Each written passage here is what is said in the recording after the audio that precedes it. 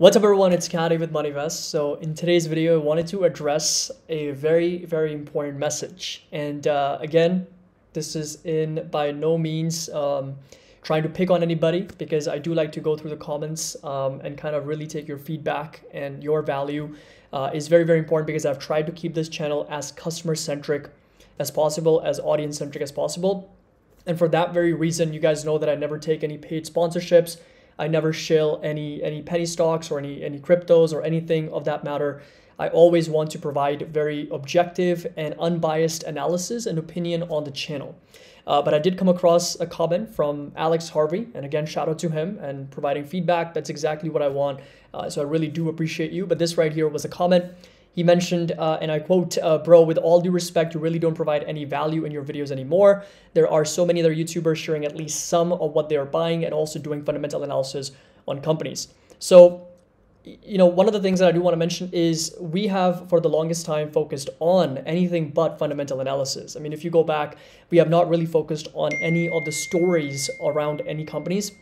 We have talked about real fundamental analysis when it comes to more specifically quantitative analysis, going over the actual numbers of any businesses. So if you go back, we've got over almost 4,000 videos on the channel, multiple revisions and updated analysis on the channel. If anything, we were talking about intrinsic values in the beginning. I mean, since 3 years ago, we've been talking about intrinsic value and of course fair values on individual stocks, long before, in my opinion, anybody else got started talking about fair values and intrinsic values and price targets.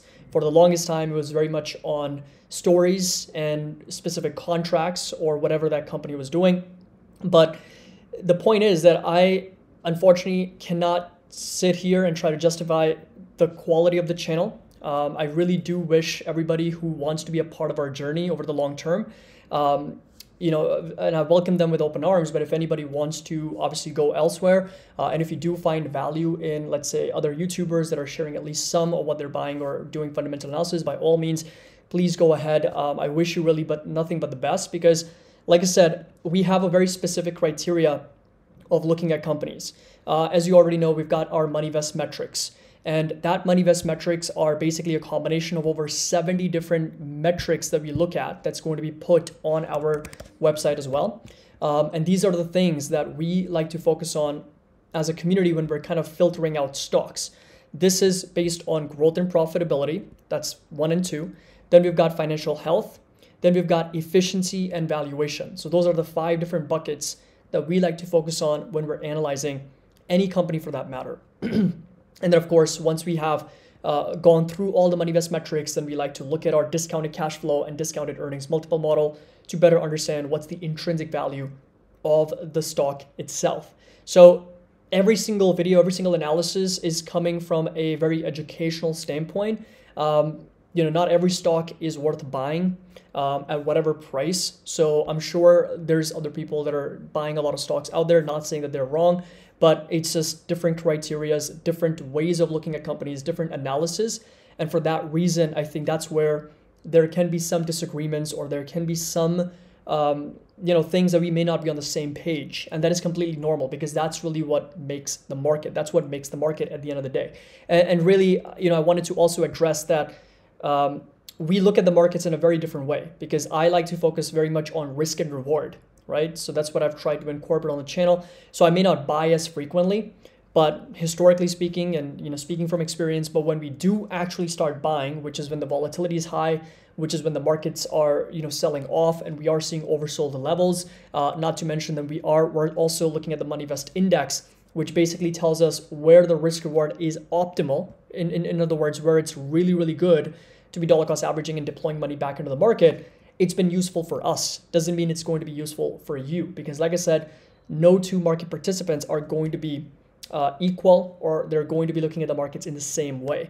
So yes, there can be disagreements, and yes, there can be, our strategies, our analysis can be on different pages. So I don't expect the content that I create here on the channel at MoneyVest to appeal to everybody out there. And that is something that I have to accept. My focus is not on the 18 to 20 people that, let's say, dislike the video or don't appreciate the way I look at the markets or analyze the markets. My focus is very much on the 300 or the 500 that drop the like button, and of course do appreciate the type of analysis or the fundamental and the quantitative analysis, the MoneyVest metrics that we have in place, and of course the amount of time and effort that we're putting in to analyze the markets on a more macro level. Because like I said, my goal at the end of the day is to keep this a very, very user-friendly and user-centric channel, which is exactly why I like to analyze companies and stocks that you want me to, whether it's during the live streams, whether it's individual stock videos. I always want to provide my analysis and unbiased, objective views on companies that are important to you.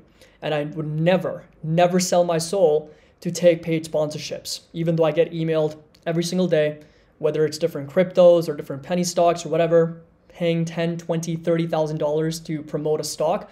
I would never do that, because I've kept one thing steady of this channel is that I would never compromise on the quality of the channel for money or for views or for anything else. So keeping that intact, I totally understand, Alex, where you're coming from, and maybe a few other people that do agree with him. I totally understand that. And look, my only message is going to be that you've got plenty of other options, plenty of other channels. I'm never going to ask anyone or force anyone to follow MoneyVest or connect with me here or watch only my videos. There's plenty of other content creators, and I wish you nothing but the best. There's no hard feelings, and I do really appreciate your feedback and everybody else's over time. Do also offer anything that you do disagree with, and what would you like to see more of in the future, and I'll see if I can incorporate that in my future videos as well. So thank you so much. Really appreciate you and everybody else who's been part of our journey. Happy investing. I'll see you all in the next video.